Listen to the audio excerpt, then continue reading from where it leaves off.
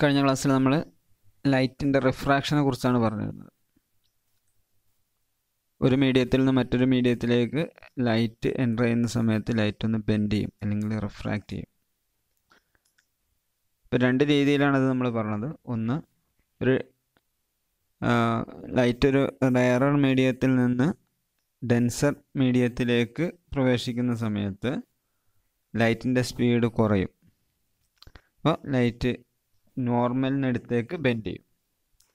അതേസമയം ഒരു ഡെൻസർ മീഡിയത്തിൽ നിന്ന് റെയറർ മീഡിയത്തിലേക്കാണ് ലൈറ്റ് എൻ്റർ ചെയ്യുന്നതെങ്കിൽ ലൈറ്റിൻ്റെ സ്പീഡ് കൂടും. അപ്പോൾ അത് നോർമലിൽ നിന്ന് എവേ ആയിട്ട് ബെൻഡ് ചെയ്യും. അപ്പോൾ ഓരോ മീഡിയത്തിലും ലൈറ്റിൻ്റെ സ്പീഡ് വ്യത്യാസപ്പെടും, നമുക്കത് മനസ്സിലാവാം. മീഡിയം മാറുന്നതിനനുസരിച്ച് ലൈറ്റിൻ്റെ സ്പീഡ് വ്യത്യാസപ്പെടും. അപ്പോൾ ചില മീഡിയത്തിൽ സ്പീഡ് വളരെ കൂടുതലായിരിക്കും, ചില മീഡിയത്തിൽ സ്പീഡ് വളരെ കുറവായിരിക്കും. ഈ ലൈറ്റിൻ്റെ ഈ ബെൻഡിങ് എബിലിറ്റിയെയാണ് നമ്മൾ ഇൻഡെക്സ് ഓഫ് റിഫ്രാക്ഷൻ അല്ലെങ്കിൽ റിഫ്രാക്റ്റീവ് ഇൻഡെക്സ് എന്ന് വിളിക്കുന്നത്. അതായത് ഓരോ മീഡിയത്തിലും ലൈറ്റ് ബെൻഡ് ചെയ്യുന്നത് അല്ലെങ്കിൽ റിഫ്രാക്റ്റ് ചെയ്യുന്നത് വ്യത്യസ്ത അളവിലാണ്. അതിനെയാണ് നമ്മൾ റിഫ്രാക്റ്റീവ് ഇൻഡെക്സ് എന്ന് വിളിക്കുന്നത്. അതിൻ്റെ ഡെഫിനിഷൻ എന്ന് പറയുന്നത് it is the ratio of the speed of light in vacuum to that in the material medium. വാക്വത്തിലുള്ള ലൈറ്റിൻ്റെ സ്പീഡ് പിന്നെ ഏത് മെറ്റീരിയലിലൂടെയാണോ ലൈറ്റ് പാസ് ചെയ്യുന്നത് അതിൻ്റെ സ്പീഡ്, അതാണ് അതിൻ്റെ റിഫ്രാക്റ്റീവ് ഇൻഡെക്സ് എന്ന് പറയുന്നത്. Speed of light in vacuum divide by speed of light in medium. ഇനി രണ്ട് മീഡിയങ്ങളാണ് നമ്മൾ കൺസിഡർ ചെയ്യുന്നത്. ഇപ്പോൾ എയറും വാട്ടറുമാണ് കൺസിഡർ ചെയ്യുന്നതെങ്കിൽ speed of light in air divide by speed of light in water. ആ രീതിയിൽ നമ്മൾ റിഫ്രാക്റ്റീവ് ഇൻഡെക്സിന് പറയും. നമ്മൾ നേരത്തെ പറഞ്ഞിരുന്നു ലോസ് ഓഫ് റിഫ്ലക്ഷൻ, അതേപോലെ തന്നെ ലോസ് ഓഫ് റിഫ്രാക്ഷൻ ഉണ്ട്.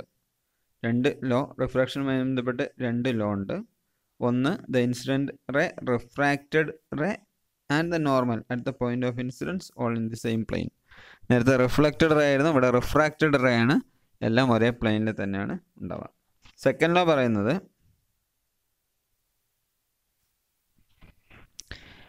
the ratio of the sine of the angle of incidence to the sine of the angle of refraction is a constant and equals to the refractive index of that medium. ഇതാണ് second law. ഇത് sign നിങ്ങൾ ചിലപ്പോൾ പഠിച്ചിട്ടുണ്ടാവും. Geometry പഠിക്കുന്ന, algebra ഒക്കെ പഠിക്കുന്ന സമയത്ത് നിങ്ങൾ sign, cos, tan എന്നൊക്കെ പറഞ്ഞ ആംഗിളുകൾ നമ്മൾ പഠിച്ചിട്ടുണ്ടാവും. നമ്മൾ സാധാരണഗതിയിൽ പഠിക്കുന്നതാണ്. ത്രികോണം പഠിക്കുന്ന സമയത്ത് അതിൻ്റെ ആംഗിളുകളെ കുറിച്ച് പഠിക്കുന്നുണ്ട്. അപ്പോൾ നമ്മൾ കുറച്ചും കൂടെ ഹയർ ലെവലിൽ പഠിക്കുന്ന സമയത്ത്, ട്രിഗണോമെട്രി പഠിക്കുന്ന സമയത്ത് നമ്മൾ പഠിക്കും സൈൻ ആംഗിളും കോസ് ആംഗിളും ടാൻ ആംഗിളും ഒക്കെ ഉണ്ട്. അങ്ങനെ അതിൽ പെട്ടതാണ് സൈൻ എന്ന് പറയുന്നത്. അതായത് അഡ്ജസൻറ്റ് സൈഡ് ബൈ ഓപ്പോസിറ്റ് സൈഡാണ് നമ്മളിതിൻ്റെ ഇത് നോക്കുന്നത്. അപ്പോൾ സൈന് നമ്മൾ ആംഗിളിൻ്റെ സൈൻ ആംഗിൾ എന്ന് പറയുന്നത് angle of ഇൻസിഡൻസും angle of റിഫ്രാക്ഷനും constant ആയിരിക്കും എന്നാണ് പറയുന്നത്. അത് ആ മീഡിയത്തിൻ്റെ റിഫ്രാക്റ്റീവ് ഇൻഡെക്സിന് ഈക്വൽ ആയിരിക്കും. ഈ ലോ അറിയപ്പെടുന്നത് സ്നെൽസ് ലോ എന്നാണ്. Snell's law, sign of the angle of incidence to the sign of the angle of refraction is A constant and equal to the refractive index of that medium. ഇതിനാണ് നമ്മൾ Snell's law എന്ന് വിളിക്കുന്നത്. ഈ ലൈറ്റിൻ്റെ refraction ആ മീഡിയത്തിന് depend ചെയ്തിട്ടാണ് ഉണ്ടാവുക. അപ്പോൾ റിഫ്രാക്റ്റീവ് ഇൻഡെക്സ് എന്ന് പറയുന്നത് നമുക്കെന്ത് പറയാം, sign of the angle of incidence divide by sine of the angle of refraction n is equal to sin I by sin R. ഇതാണ് സ്നെൽസ് ലോ എന്ന് പറയുന്നത്. ഇനി അടുത്തത് സ്ഫെറിക്കൽ ലെൻസസ് ആണ്. നമ്മൾ നേരത്തെ റിഫ്ലക്ഷൻ പഠിച്ച സമയത്ത് മിററുകളെ കുറിച്ച് പഠിച്ചിരുന്നു. ലൈറ്റിനെ റിഫ്ലക്റ്റ് ചെയ്യുന്ന സർഫസുകളാണ് മിററുകൾ. അപ്പോൾ ലൈറ്റിനെ റിഫ്ലക്ഷൻ പഠിച്ച സമയത്താണ് നമ്മൾ മിററുകളെ കുറിച്ച് പഠിച്ചത്. ഇവിടെ നമ്മൾ റിഫ്രാക്ഷനാണ് പഠിക്കുന്നത്. അത് ലൈറ്റ് പാസ് ചെയ്ത് പോകണം, ഒരു മീഡിയത്തിലൂടെ ലൈറ്റ് പാസ് ചെയ്ത് പോകണം. അങ്ങനെയുള്ള സാധനത്തിലാണ് നമ്മൾ ലെൻസ് എന്ന് വിളിക്കുക. അപ്പോൾ സ്ഫെറിക്കൽ ലെൻസുകളെ കുറിച്ചാണ് നമ്മൾ പഠിക്കുന്നത്. നേരത്തെ നമ്മൾ റെക്റ്റാങ്കുലർ ഗ്ലാസ് സ്ലാബ് പറഞ്ഞതുപോലെ സ്ഫെറിക്കൽ ലെൻസ് എന്ന് പറഞ്ഞാൽ സാധാരണ ഒരു സ്ഫിയറിൻ്റെ പാർട്ടായിട്ട് വരുന്ന സാധനമായിരിക്കും. അപ്പോൾ അതിലൂടെ ലൈറ്റ് പാസ് ചെയ്യുന്ന സമയത്ത് എന്തൊക്കെ മാറ്റങ്ങളാണ് വരിക എന്നുള്ളതാണ് നമ്മൾ പഠിക്കുന്നത്. A spherical lens is a transparent material bounded by two surfaces, one or both of which are spherical. ഒരു ട്രാൻസ്പെറൻറ്റ് മെറ്റീരിയൽ ആയിരിക്കും.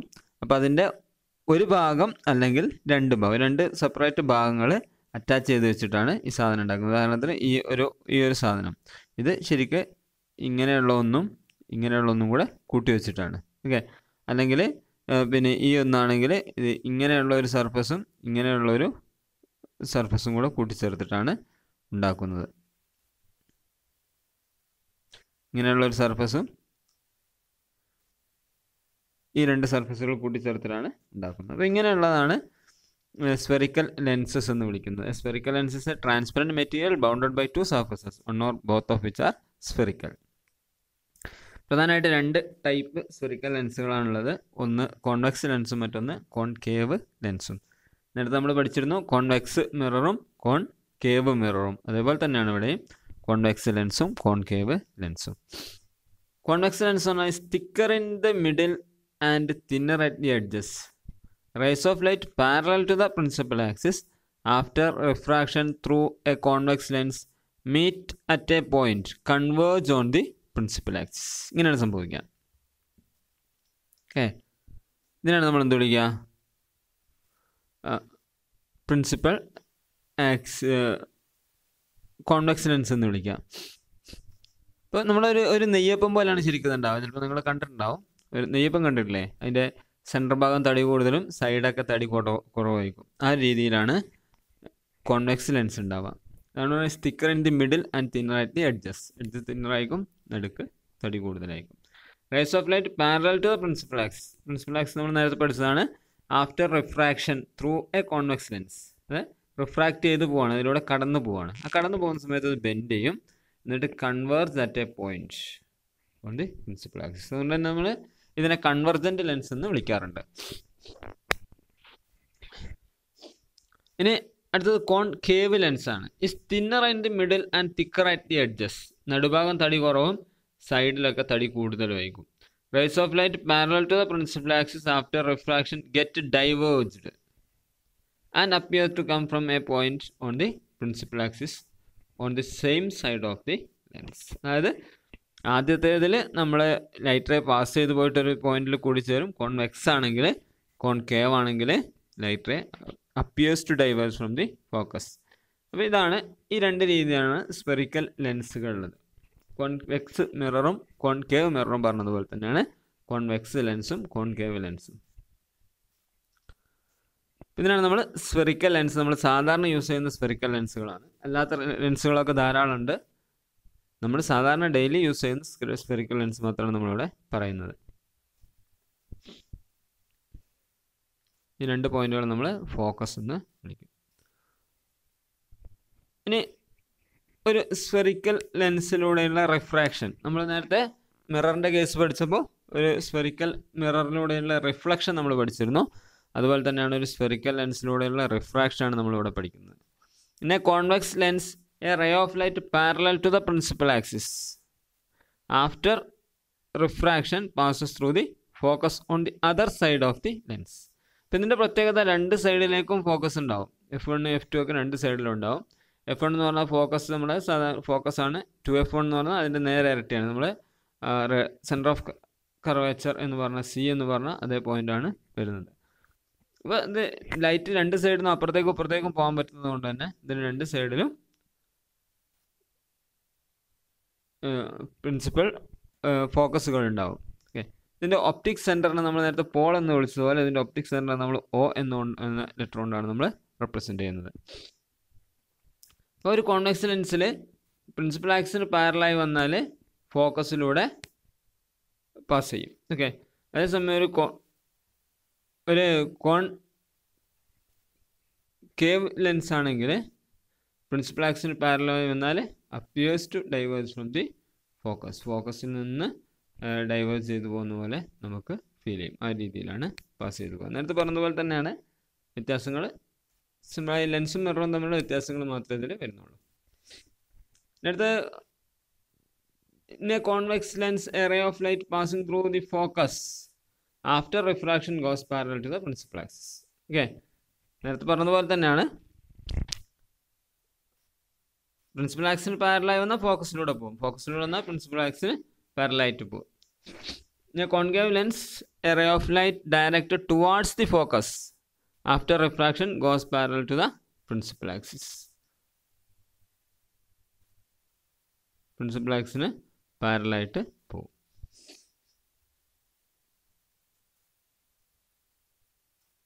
അടുത്തത് in a convex lens and concave lens, a ray of light passing through the optical center goes without any deviation. Optical സെൻറ്ററിലൂടെ, അതായത് ഈ ലെൻസിൻ്റെ സെൻറ്ററിലൂടെയാണ് pass ചെയ്യുന്നതെങ്കിൽ ഒരു ഡീവിയേഷനും ഇല്ലാതെ നേരെ പോകും.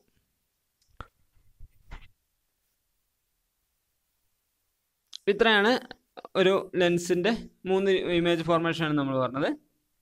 3 തരത്തിലുള്ള റിഫ്രാക്ഷനാണ് പറഞ്ഞത്. ഒന്ന്, പ്രിൻസിപ്പൽ ആക്സിന് പാരലായി വന്നാൽ ഫോക്കസിലൂടെ പോകും, ഫോക്കസിലൂടെ വന്നാൽ പ്രിൻസിപ്പൽ ആക്സിന് പാരലായി പോകും.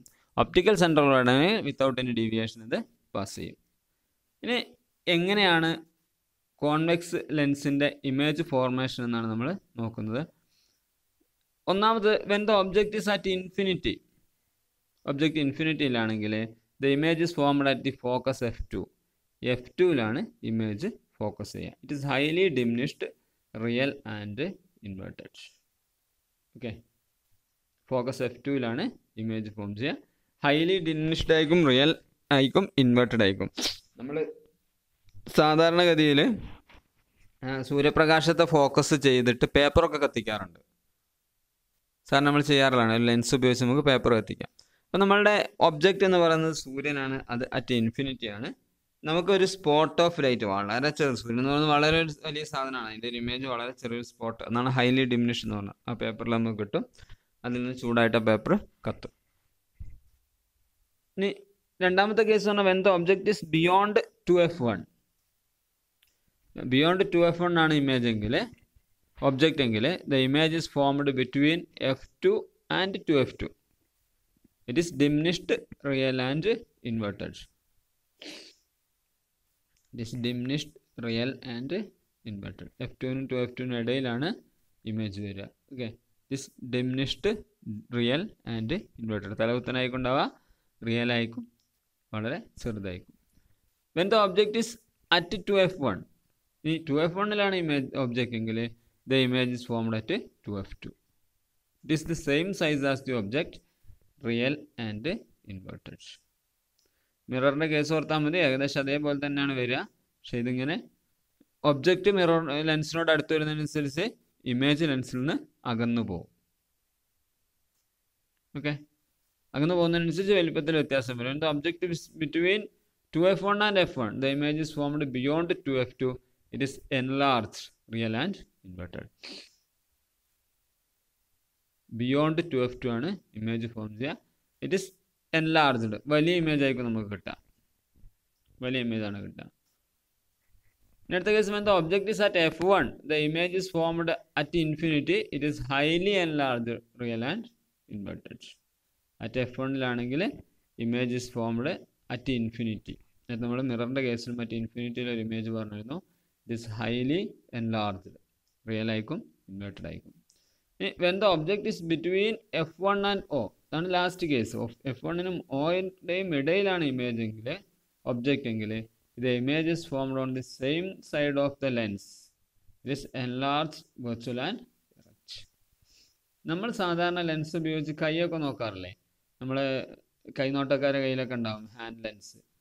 ഷെർലക് ഹോംസിൻ്റെ കഥയിലൊക്കെ നിങ്ങൾ ചിലപ്പോൾ കണ്ടിട്ടുണ്ടാവും ഒരു ഹാൻഡ് ലെൻസ്. അതാണ് ശരിക്കും നമ്മൾ പറഞ്ഞിട്ടുള്ള ഈ ലെൻസ്. അപ്പോൾ ഇതിൽ ഈ കോൺവെക്സ് ലെൻസിൻ്റെ പ്രത്യേകത, ഇതിന് നമുക്ക് ഒരു എൻലാർജ്ഡ് ഇമേജ് സെയിം സൈസിൽ കിട്ടണമെങ്കിൽ നമ്മൾ object between F1 and O ആയിരിക്കണം. ഫോക്കസിൻ്റെയും ഒപ്റ്റിക്കൽ സെൻറ്ററിൻ്റെയും ഇടയിലാണ് നമ്മളുടെ ഒബ്ജക്റ്റ് എങ്കിലാണ് നമുക്കൊരു എൻലാർജ്ഡ് ഇമേജ് അതേ സൈഡിൽ കിട്ടുക. അല്ലെങ്കിലൊക്കെ നമുക്ക് കിട്ടുന്ന ഇമേജൊക്കെ സ്ക്രീനിലായിരിക്കും കിട്ടുക. ഇനി concave ലെൻസിൻ്റെ image ഫോർമേഷനാണ്. When the object is at infinity, the image is formed at the focus F1 on the same side of the lens. It is highly diminished, virtual and erect. When the object is at infinity, the image is formed at the focus F1 on the same side of the lens. Okay, അവിടെ തന്നെ ഇത് highly diminished ആണ്, virtual ആയിരിക്കും, erect ആയിരിക്കും.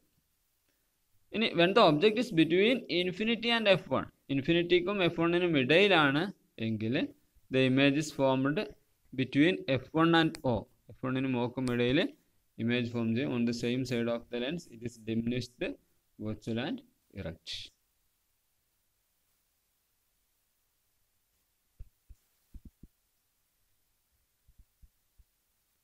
Diminish ആയിരിക്കും, virtual ആയിരിക്കും, erect ആയിരിക്കും. അപ്പോൾ ഈ രണ്ട് കേസാണ് കോൺകേവ് ലെൻസിൻ്റെ കേസിൽ ഉള്ളത്. ഇപ്പോൾ കോൺവെക്സ് ലെൻസിൻ്റെ കേസിൽ നമ്മൾ നേരത്തെ കോൺകേവ് മിററിൻ്റെ കേസിൽ പറഞ്ഞതുപോലെ 6 വ്യത്യസ്ത ഓപ്ഷനുകളിൽ ഇമേജ് ഫോർമേഷൻ നടക്കും. അതേസമയം കോൺകേവ് ലെൻസ് ആണെങ്കിൽ 2 കേസിൽ മാത്രമേ നടക്കുകയുള്ളൂ.